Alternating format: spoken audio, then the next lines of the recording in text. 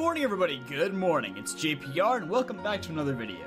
So, Mythical Pokemon. They're a bit of a strange bunch. They are rare to an extreme degree in a similar fashion to legendary Pokemon, which has caused a lot of confusion for many people about what exactly defines a mythical Pokemon. In Japan, mythical Pokemon were always considered a separate group from legendary Pokemon, but in non-Japanese media, the line between legendary Pokemon and mythical Pokemon wasn't distinguished until Generation 5 began, so they effectively had to undo about 13 years worth of international confusion. So if you didn't know that these are two separate categories up until now, don't worry, I don't blame you in the slightest. But I did promise at the end of my How Rare is Every Legendary Pokemon video that I would do a video on mythicals in a similar fashion. You know, only 3 months later. You guys know how I am with time. I don't even script, record, edit, or upload these videos in the morning, and the first thing I always say at the beginning of these things is, good morning everybody, good morning. So I think that says a lot about my time management skills. So here we are. I figured I would just clear up any and all confusion regarding the line between legendary and mythical here at the beginning. Now, for those of you who watched that video on legendary Pokemon, you may remember this one unique line. Now, I said events are questionable, but distributions are certainly not up for debate. There is nothing canon about the delivery man at the Pokemon Center handing you shiny versions of these ancient deities. Sorry. So, that is gonna have to hold up for Mythicals too, which presents a bit of a bigger challenge here, considering most Mythicals since Gen 5 have just been delivered to you in a Pokemon Center from a mysterious benefactor. And I know, that's gonna be a hot topic among the comments section, but I literally already made a video about this problem and why it's stupid and dumb, so don't think I'm ignoring it here. So for this video, I will have to gather any and all evidence from the games, anime, and manga to determine how rare every mythical Pokemon is. The only thing that's off the table here is the events where a random mailman just gives you the Pokemon. If you catch it during the event though, it's fair game. With all that out of the way, let's get started. The most common. Alright, let's get the easy ones out of the way. Meltan. I mean, their whole gimmick is that you need to get a lot of them. Like, hundreds. Though Melmetal is a little bit more ambiguous. The Sword Pokedex entry for Melmetal reads that, at the end of its lifespan, Melmetal will rust and fall apart. The small shards left behind will eventually be reborn as Meltan. And obviously those Meltan will eventually be able to recombine and form another Melmetal. So the question is this the same Melmetal reincarnated, or do we consider this an entirely new being? Melmetal's Pokedex entry in Let's Go Pikachu and Eevee seems to push us towards the former, reading, revered long ago for its capacity to create iron from nothing, for some reason it has come back to life after 3,000 years, indicating Melmetal as a singular being. Though, I wouldn't read too much into this, as the Pokedex commonly refers to many Pokemon as singular creatures who are actually quite numerous in nature, as we saw in the Legendary Pokemon video. Plus, you can quite literally create multiple Melmetal in Pokemon Go and transfer them to the main series. Not to imply that Pokemon Go is the most reliable source of canon information, but if you ask me, it's entirely possible that multiple Melmetal could exist in the same time period. I would say at the end of the day, Melmetal is likely not too rare by mythical standards, it just happened to be extinct for a long time, causing most people in the Pokemon world to forget about its existence altogether. Next up is Shaman. Now, in the core series games, we only ever see the one Shaman we catch at the Flower Paradise, though Professor Oak does briefly mention that a stone tablet similar to the one that appears at the end of Route 224 was recently discovered in Kanto. Although we never get to see the second stone tablet, this could imply that a second Shaman has appeared to bless the people of Kanto with feelings of gratitude.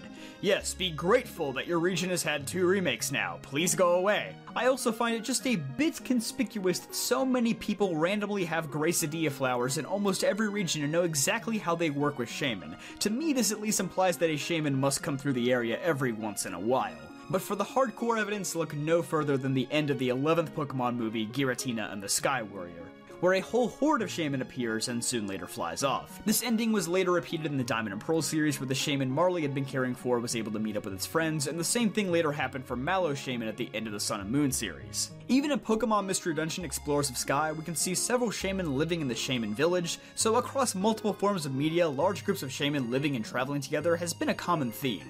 Also occupying this category is Celebi. Most of the evidence placing Celebi here comes from the Pokemon anime, where Celebi has appeared many times. times. In fact, it's appeared so many times, I bet Ash Ketchum doesn't even think it's mythical anymore. It appears in the 4th movie, the 13th movie, the brand new 23rd movie, the Battle Frontier, the Sun and Moon series, Chronicles, and 2 of them appeared at the same time in Pokemon Journeys. There is no shortage of Celebi in the anime, and from what I can tell, these are all different ones. Even if you were to remove all of Celebi's subsequent anime appearances, the iconic revival scene from the end of Pokemon Forever alone shows the existence of many different Celebi.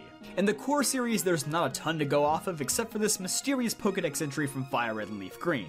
When a Celebi disappears deep in the forest, it is said to leave behind an egg it brought from the future. I mean, if he's Masuda methoding, then that would explain the odd abundance of shiny Celebi across the franchise. While we may not know for sure, the fact that it's at least implied that Celebi is capable of reproduction is better than we're gonna get for most of these mythical Pokemon. The majority of these Pokemon are so mysterious that we basically have to draw our own conclusions based off of minimal information.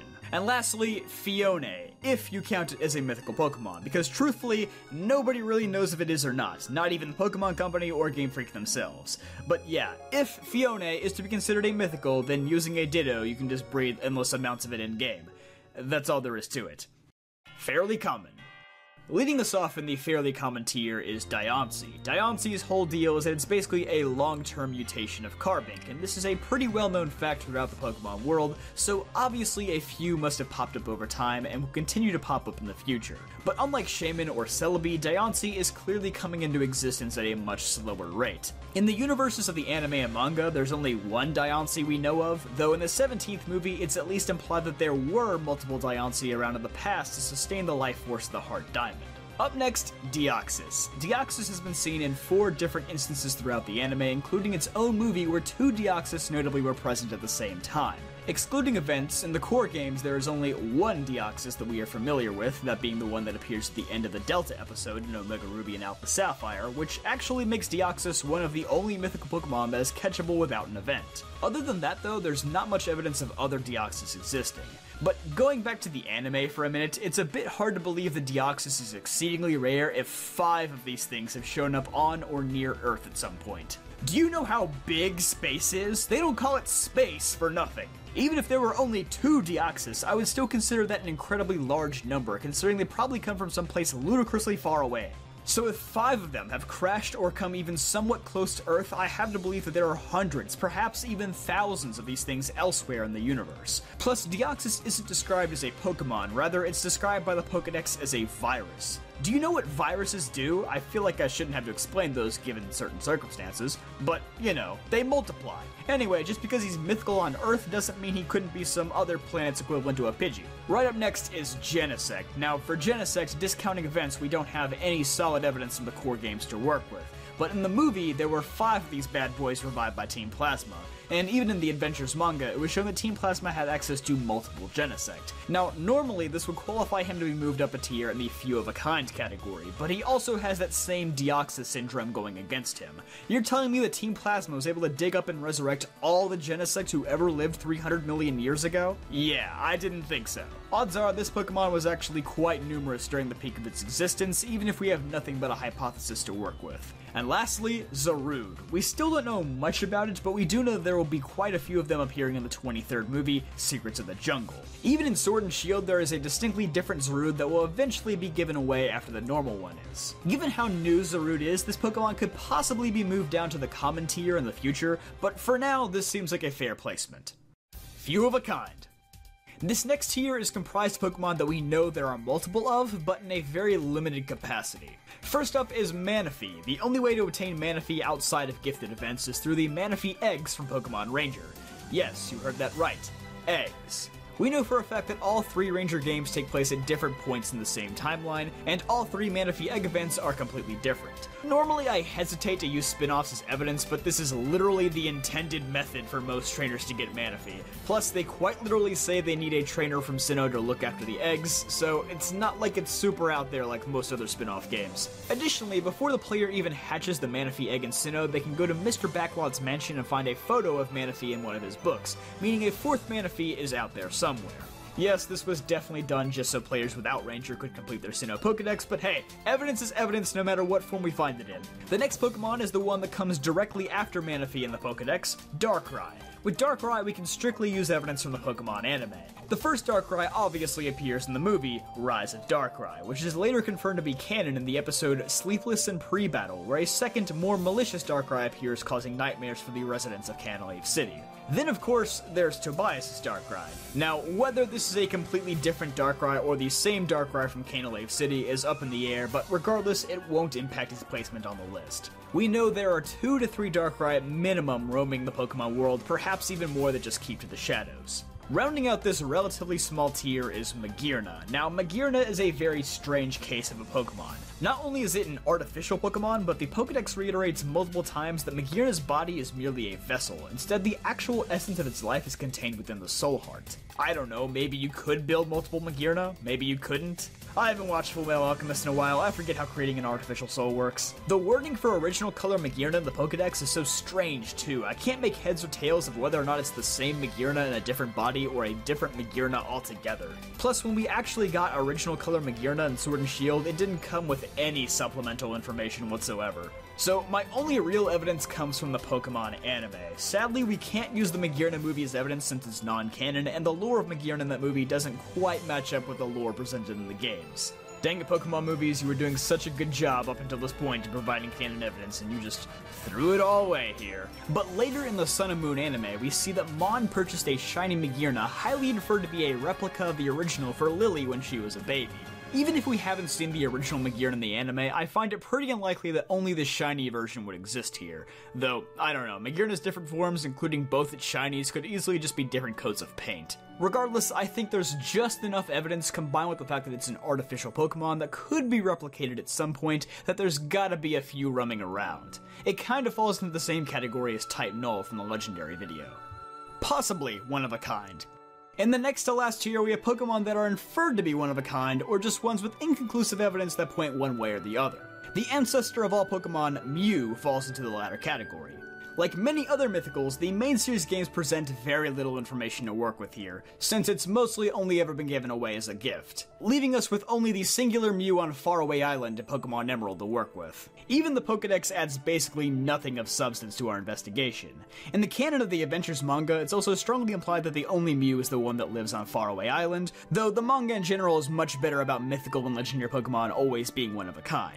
However, there is a reason why Mew exists in this tier and isn't solidly in the one-of-a-kind tier, as the anime complicates this a bit. It's commonly thought that the Mew that appeared in the first movie and the Mew that appeared in the Lucario movie are 2 distinctively different Mew. Both of these movies are also canon with the core series, so we can't use that excuse as an easy way out. However, Ash and Pikachu's memories were wiped at the end of the first movie, so it makes complete sense why they wouldn't recognize Mew in the 8th movie. It also makes sense why Mew wouldn't react to them at all, considering Mew only saw Ash and Pikachu in the first movie for a matter of minutes, and most of its attention was on battling Mewtwo instead. They do have remarkably different personalities though, especially in the Japanese versions where the Mew in the first movie was almost as antagonistic as Mewtwo was. But hey, maybe he just had a sudden shift in mood in the time between these movies.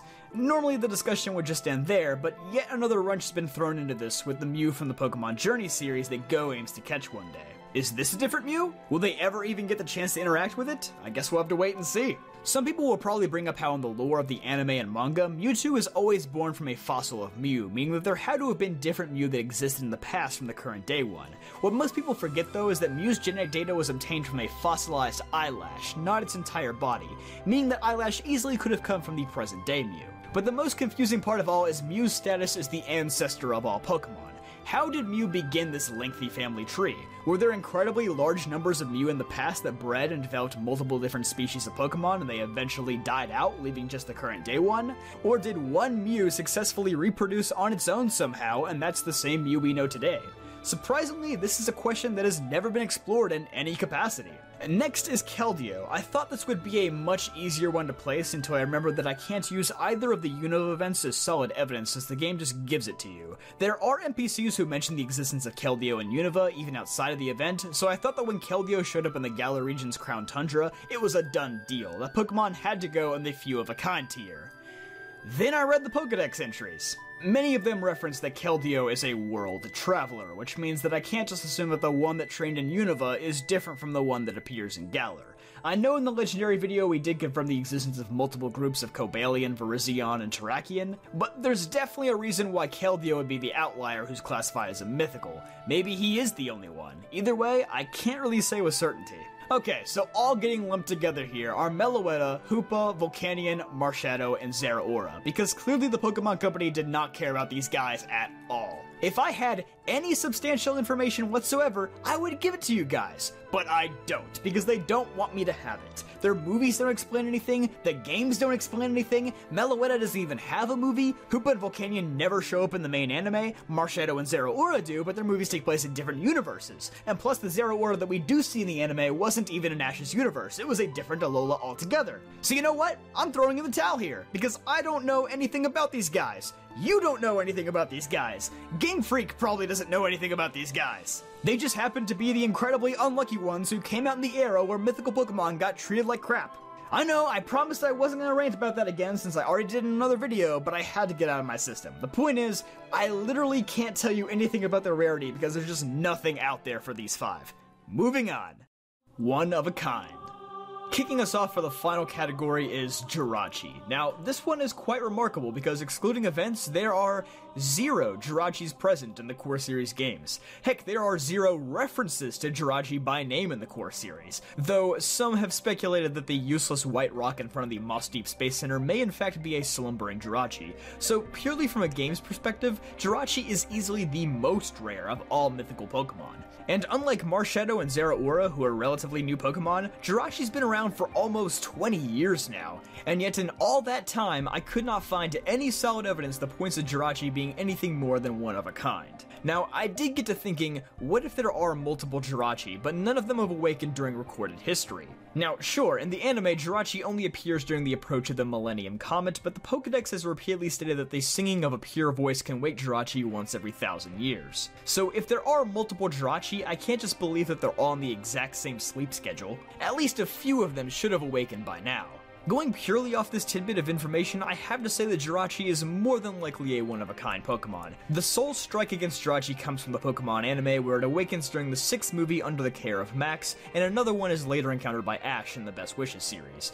But there is a problem with this incident, of course. That being, this Jirachi awakens for basically no reason. Ash does recognize this Jirachi, which implies that the 6th movie is canon, but there's no comet, there's no singing voice, this Jirachi just wakes up.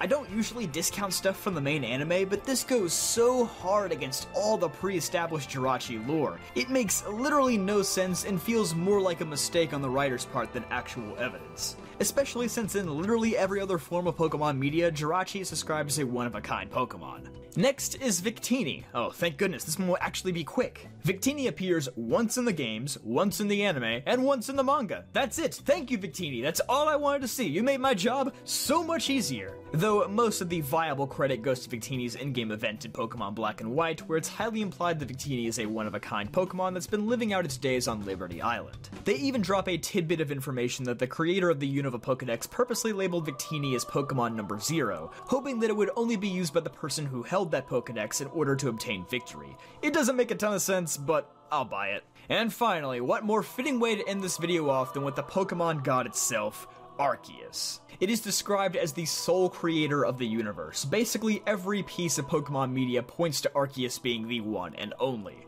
In fact, one of its many aliases in Sinnoh mythology is the Original One, which in my opinion not only describes it as the first being in the universe, but also the only of its kind.